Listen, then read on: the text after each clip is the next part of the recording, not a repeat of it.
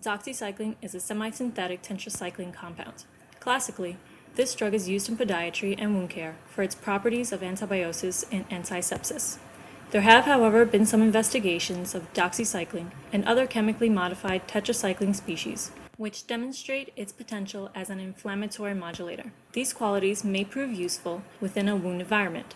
This is particularly so as an inhibitor of nitric oxide production, matrix metalloprotease activity, and tissue necrosis factor alpha converting enzyme.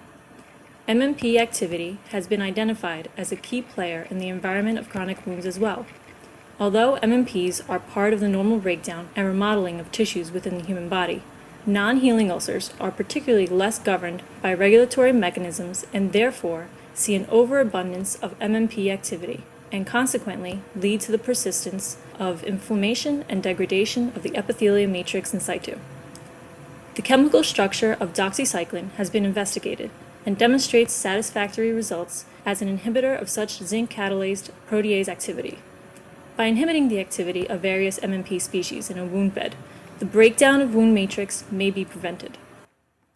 Similar to MMP inhibition, TACE, otherwise known as Atom-17, is a member of the same metalloprotease superfamily, and thus inhibition works by zinc binding as well.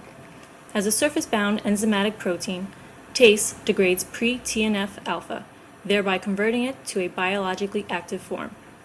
Doxycycline has demonstrated convincing results in lowering the conversion of pre-TNF-alpha to its active form. Because TNF-alpha has long been known as a powerful member of the entourage of inflammatory cytokines of chronic wounds, the ability to suppress its expression could potentially be to the patient's advantage. Next, the presence of nitric oxide within a wound environment is made possible by its production via the iNOS enzyme. The mRNA molecule which codes for iNOS is expressed during times of cytokine and inflammatory stimulation. This mRNA molecule has a relatively short half-life, which is presumed to be for regulatory purposes, and is stabilized by the presence of p38 MAPK binding to one of its several AUUA motifs.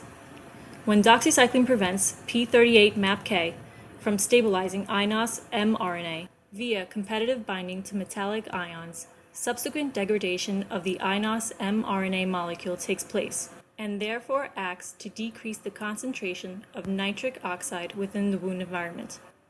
Although further investigation is needed to ascertain the true beneficial value of doxycycline as a wound chemotherapeutic agent, laboratory data is highly suggestive of this possibility.